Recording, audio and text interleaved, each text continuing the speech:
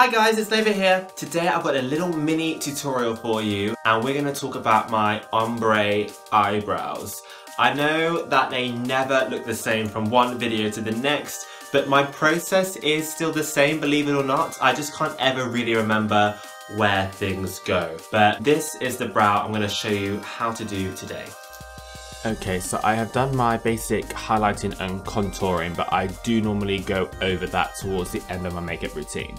But the first step to doing my eyebrows is I take quite a dark brown lip pencil.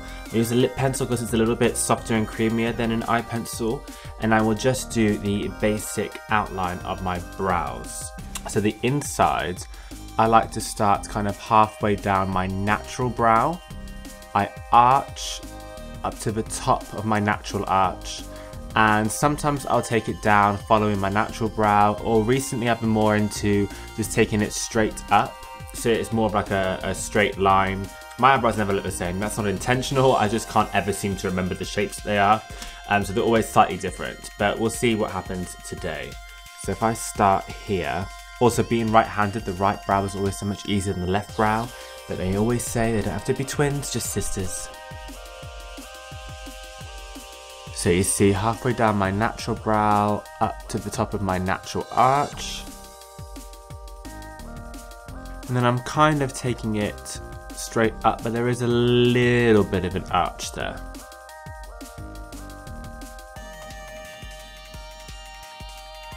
So I've just gone over with the top line. And the trend at the moment for eyebrow shapes is for thickness towards the middle and then to taper to a point at the outside, which is kind of what I've done here. So now all I've got to do is repeat that on the left side and see if they're more or less the same.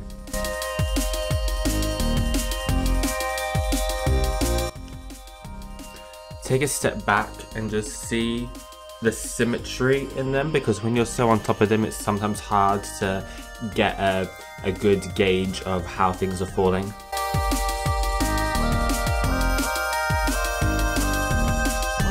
So there's my basic outline. Do not worry so much about the bottom half being messy, because I'm going to tidy that up later. The top half, however, you don't want to be too crazy, because although I am going to go over it with the dark cream next, you don't want it to mess up your foundation and contour on the top. So this is the product that I'm going to use to actually fill in my brows. It is a cream blend stick by Meron, and I've got no idea what colour this is. A dark one. It's got a bit of a warmth to it. It's like a chocolatey colour, and I like this because it's not too dark, it's not too light. It's quite a neutral brow colour for me. So I'm going to use an angled brush, quite a small one. This is the A17 by Spectrum, and I'm going to take some product onto the brush, and I'm now going to go over those lines and really crisp them up. I don't want to go too heavy on the inside, because that is where the ombre light to dark gradient is going to start. So really focus on the outside and gently come into the inside. If you use the straight edge of the brush, you get a nice crisp line, and then you can swipe down to fill in that area. Make use of the shape of the brush.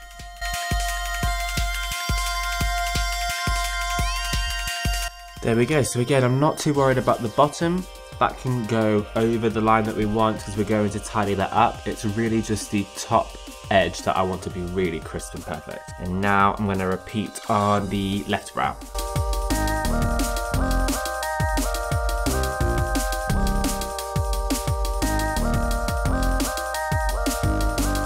As I come to the inside here, I'm just taking very little light rough strokes, so I'm kind of starting to create that ombre effect already.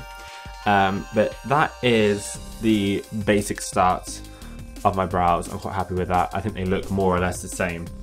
So I'm going to put this down, and now I'm getting a concealer stick.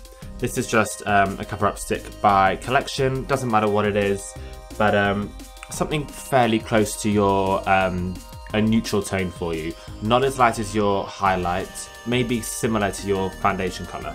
So make sure it is nice and clean on here, and I'm going to take one stroke just going over the top of where the dark meets the empty space there.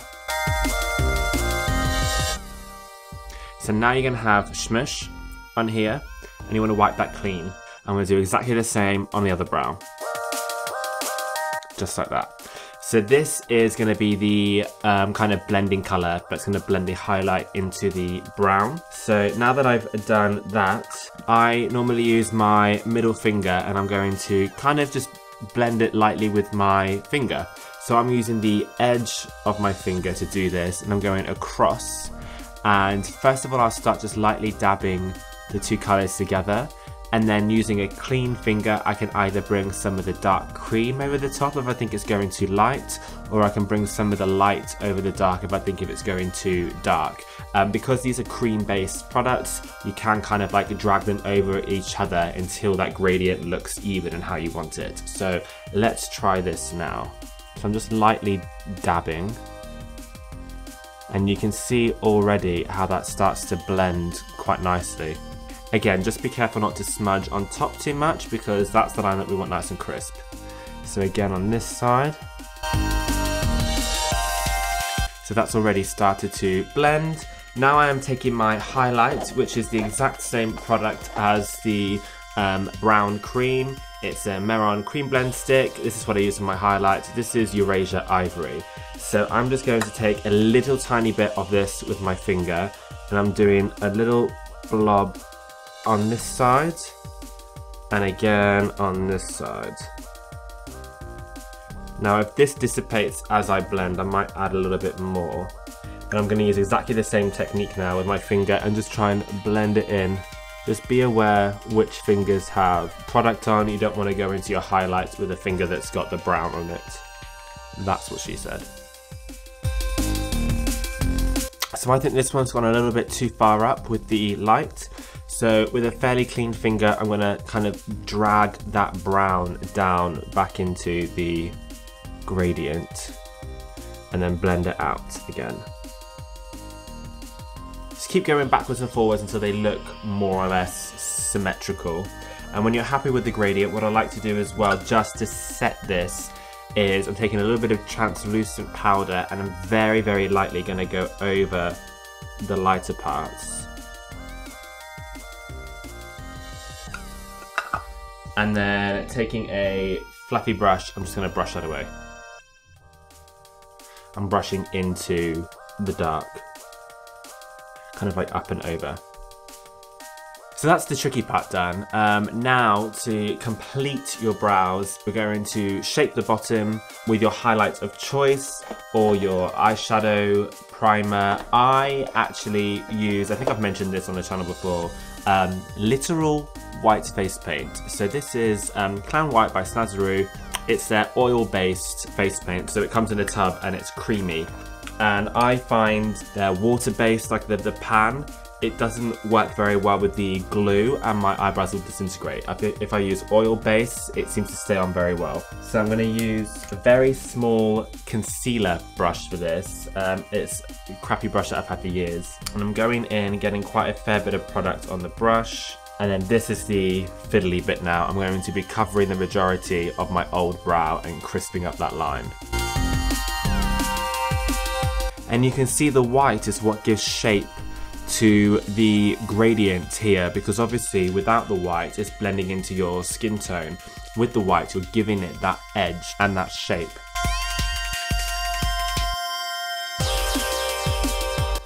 If you're not happy with the shape that you created with that, like this arch here, I think it's gone a bit wank, you can go back over with your angled brush and the dark cream and just tidy that up. I very rarely get a shape that I like first time. It's a lot of back and forth going from the light to the dark. But when you get there, keep it, don't move it until you set it. So now to repeat for the other brow.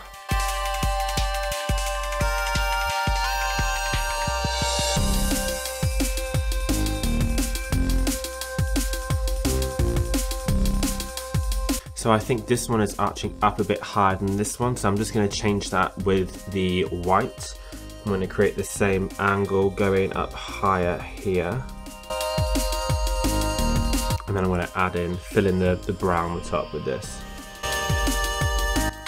So those are my finished brows. What I like to do just before I start my eyeshadow is, because this is so creamy and wet, the white face paint, I will just take a finger again and blend in the edges of the white so they're a bit softer underneath the eyeshadow. Otherwise it can look a bit graphic, which isn't always a bad thing, but it's not the look I'm going for today.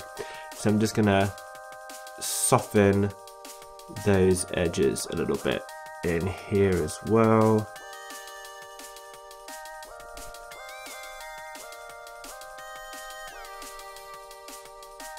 And on the edge here. Once I have finished the rest of my face, the last thing I will do is go over the tails with some black liquid liner. I don't always do that because you don't always see it, but I'll do it for you guys so you can see how that just creates a little bit of extra depth in the ombre effect. So I've just completed the rest of my face, and now I'm going to go in with the liquid liner I mentioned earlier. Like I said, I don't always do this because quite often the lace on my wigs will cover up the ends of my brows, but I thought I'd do it today just to show you the kind of effect it gives. So I'm just using a normal liquid liner. This is Revlon Color Stay, and I'm going to start just on the corner here. I don't know how much of this you guys are going to be able to see. I kind of do a V shape and then flick it out, and then as the brush kind of dries you can blend it in a bit more, like so. And there we have it. 2 ombre brows. Ignore the rest of the face, it's like 1,000,000 degrees in here and I am burning up, everything's melting off, but here are my ombre brows, and I hope this little mini tutorial was of some use to you guys. Alright, I will speak to you soon. Bye. A quick shout out to our new patrons: Corey Coelleman, Ben Moore, Tina Berry, Jennifer Spain Green, Michael Emmett, Tim Bowden and Karen Adams.